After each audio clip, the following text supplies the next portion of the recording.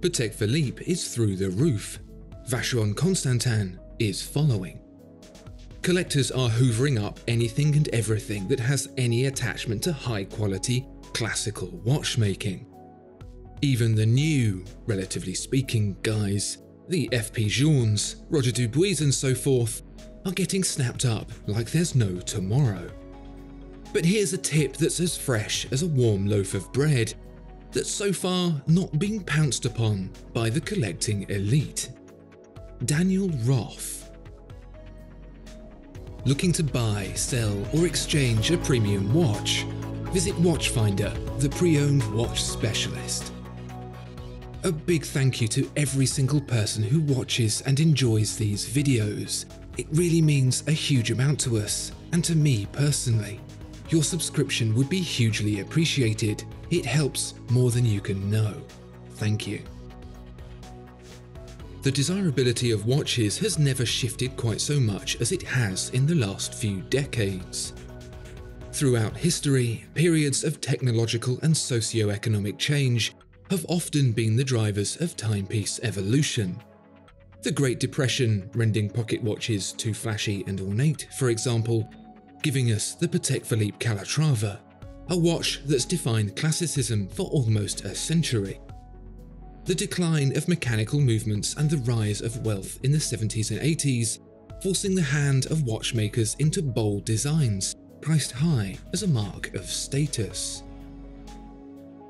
These two major turning points are spaced some 50 years apart. By comparison, the last 50 just can't seem to sit still.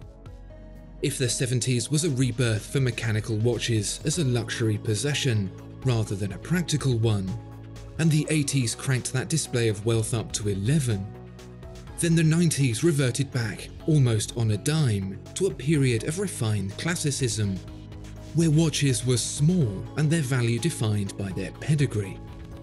The noughties sparked yet another change with the advance of modernism into watchmaking, sprouting brands like Auvergne and Richard Mille, as well as ever-increasing case sizes. And the tens drew the community's attention to the importance of the in-house movement, with a move back towards the past. The big difference is change, or rather, how much change is changing. 100 years ago, you could be more or less expected to live the same life as your parents, and your children live more or less the same life as you. Now, technology is advancing so quickly that the world looks completely different from one generation to the next, and with that comes a rapidly shifting economy. For a nascent community like the watch collecting one, speaking relatively of course, these external influences will be reflected rather prominently until it finds its feet. And finding its feet it is, because there's been enough history in watchmaking post-quartz crisis for the real treasures to begin standing out. This is where the likes of early FP Journes start to increase in value, as collectors recognise and appreciate the expertise in this maturing community. Watches that were once within the realms of possibility are launched into the stratosphere, where they will likely stay. But this is a maturing community, not a mature one, not just yet, and that means there are still places to go.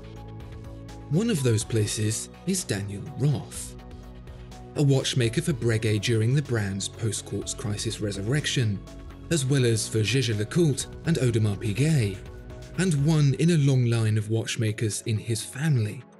Roth honed his skills with the likes of tourbillons and perpetual calendars, and before long he wanted to make a go of it under his own steam, creating the eponymous brand in the late 80s. Like any true watchmaker, Roth pushed himself with the most difficult of complications, such as monopusher chronographs, retrograde time displays, perpetual calendars and tourbillons, all housed in his signature flat-sided circle case. The 10th anniversary Papillon became the platform for Roth's signature pieces, like the conceptual Papillon Voyager dual time zone watch.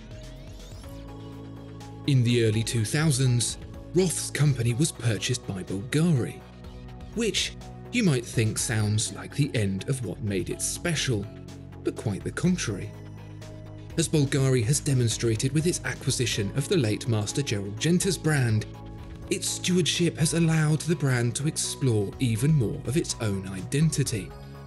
And that brings us to this, the Bvlgari Daniel Roth Caliber 206, the watch collectors will very soon be starting to pay attention to. On initial inspection, this watch doesn't quite seem to cut the mustard when it comes to collector material. Daniel Roth, by comparison to some of the more famous independent creators, is pretty much unknown, even with the Bvlgari connection. Bvlgari's emphasis on jewellery hasn't really done much to make the Roth name any more famous. If anything, the sale to Bvlgari has kept the name from really hitting its stride. And this is what presents such an interesting opportunity, because there aren't many watches that herald from an independent watchmaker with the credentials of Roth that can still be purchased for a reasonable sum. In gold, you can hope to acquire a Caliber 206 like this one for a little over the price of a new Daytona. But instead of a mid-range volume sports watch, you get a handcrafted piece with a legacy in true horological mastery.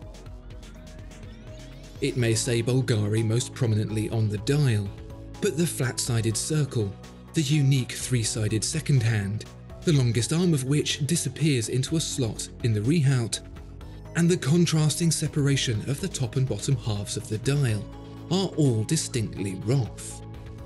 Even the step-sided case with its hand-soldered lugs is everything anyone would expect of a late 80s, early 90s independent watchmaker, even though this watch is from the 2010s.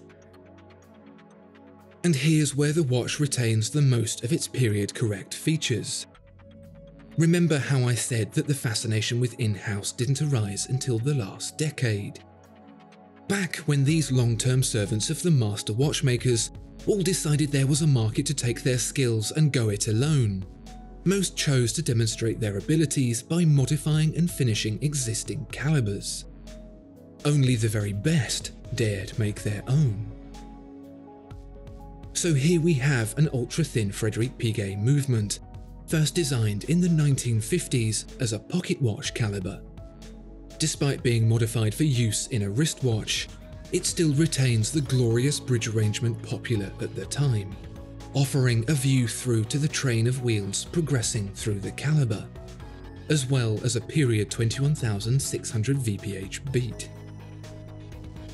The caliber's original use means it dominates the caseback and makes for a wholly rewarding view, particularly given the very traditional use of finishing. Graining, beveling and polishing are all present and all applied in the manner in which they would have been by the man himself when it all began, by hand.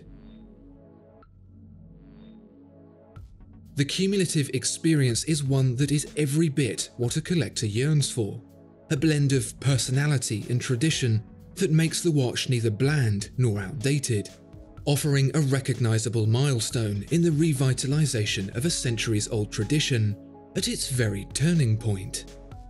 It may say Bvlgari on the dial, and Daniel Roth may be a name most haven't heard of, so make sure to snap one up before they do.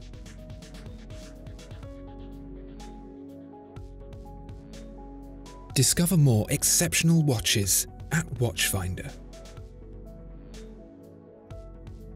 Thank you so much for watching this video. If you enjoyed it, please do consider giving it a like and subscribing to the channel.